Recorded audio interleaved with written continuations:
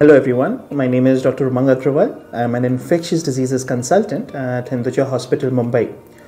Lately, we have been seeing an outbreak of a disease called tomato flu in the southern parts of India. And this particular talk has been organized to intimate you about what kind of disease this is, what are the symptoms that your child might manifest, what is the eventual prognosis, that is, what can you expect in case your child gets the disease, and what are the treatment options available. Tomato flu is a disease which is caused by an unexplained virus and affects children who are less than 5 years old.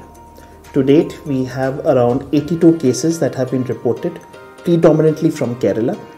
All the other neighboring states are on a high vigil right now.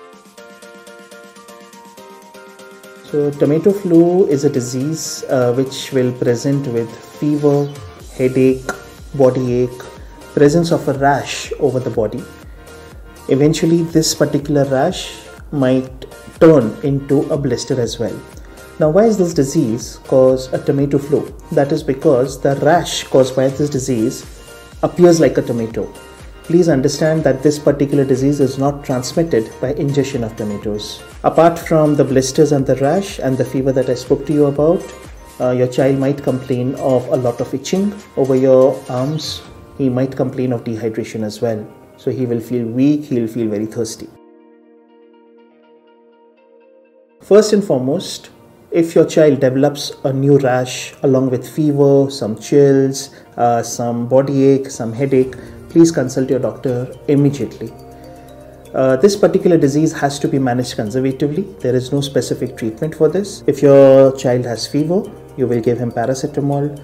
If your child has skin irritation, you can apply some calamine lotion. If your child is feeling dehydrated, give plenty of fluids. However, the first thing you need to do is consult your doctor. There is no known association of tomato flu with COVID-19.